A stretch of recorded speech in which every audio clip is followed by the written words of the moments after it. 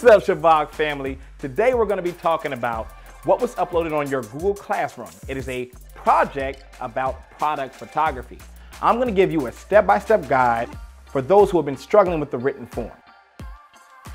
Product photography is a part of commercial photography where you want the product to look as attractive as possible, but still represents the brand. Let's take a look at some of these examples. Companies like Snapple, Nintendo, Marvel, and Lego all need product photography to help sell their goods. And as a photographer, we can help with that, right? So let's get into it. Step 1, look around your house for a product to photograph. It could be your favorite toy or your video game system or some candy or whatever you would like it to be. Just make sure it's something that will be fun to photograph.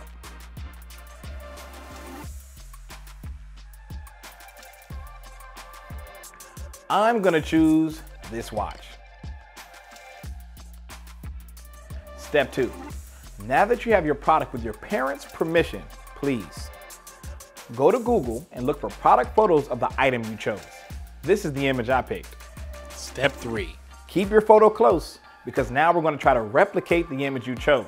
Look around your house for a light source you can use to illuminate your product, like a lamp, the sun, or maybe a flashlight. All those will work really well. Remember, a white or silver surface like tinfoil or paper can make great reflectors. Step 4, take a lot of photos.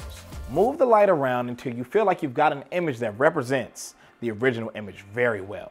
Once you do, you're ready to roll. Remember, these companies are counting on you.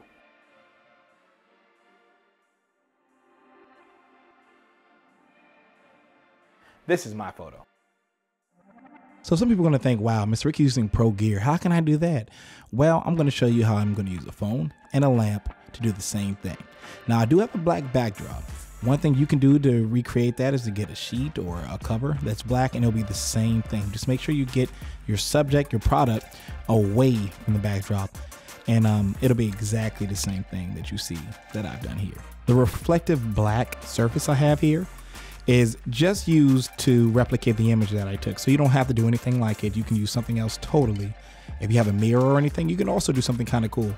But that's what I chose to do with my image. Step 5, download Snapseed or any other editing service you have on your phone or your computer.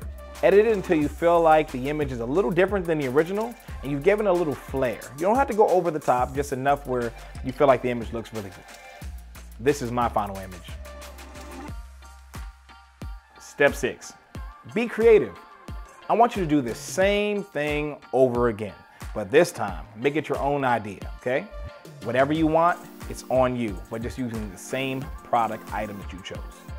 The last and easiest step, send the photos to me at shabachphotoclass@gmail.com or upload them to Google Classroom.